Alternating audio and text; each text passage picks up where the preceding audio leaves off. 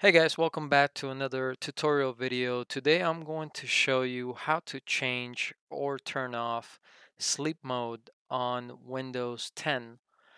So all you need to do is really quick steps is go to the start menu and click on settings.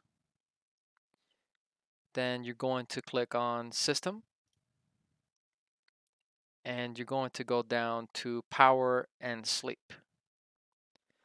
So another way to get to this page is by just typing in the search bar sleep, and it should show up right here, power and sleep settings. It'll take you to this menu. So here you can change to the screen time. You could put 10, 20, 40 minutes, couple hours, or you can select never. Same with the computer. You can change the time here, or you could just select the never option. Now you can also do click here on additional power settings on the right hand side, and there's additional settings here that you can change.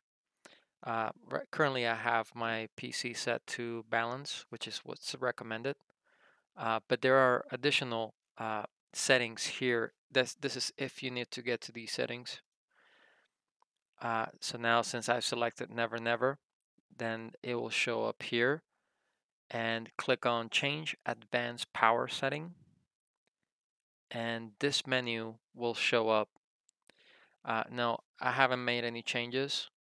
Just going to show you guys how to get to this page in case you need it. So I'm going to click off there, going to click off here. So I'm just going to leave it at 10 minutes. This is my preferred setting. And for the computer, I'm just going to put 20 minutes. So it goes to sleep after that amount of time. But you can set it to never. That way it doesn't go to sleep on you. So this is a quick video.